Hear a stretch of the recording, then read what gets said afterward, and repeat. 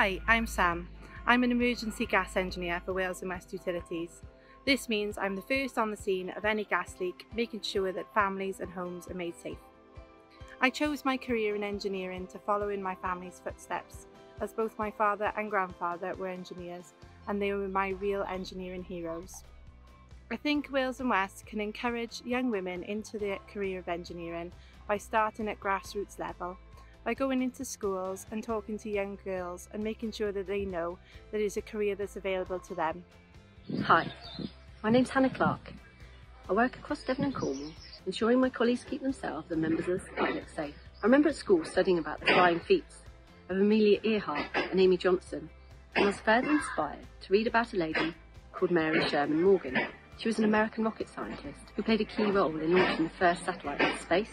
I think for me, an engineering hero has either a physical legacy or stands out for their contribution, courage, or the way they think differently in the work they do. I also believe Wales and West Utilities have an opportunity to capture young minds further in participation in things like National Science Week in schools, but also potential site visits to teach older children the science and engineering behind the gas transmission network. They are, after all, not only the engineers, but the future beneficiaries behind Wales and West Utilities, our future energy programme. Hi, I'm Linda. I'm an emergency gas engineer. I wanted to be an engineer because it's a career that has a large impact on the world, coming up with solutions and really making a difference by designing, maintaining and basically improve things that we depend on every day.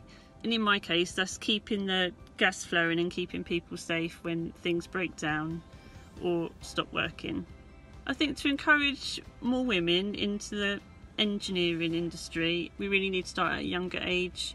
Family and educators need to be more encouraging with science and maths and let girls know that no career is out of bounds.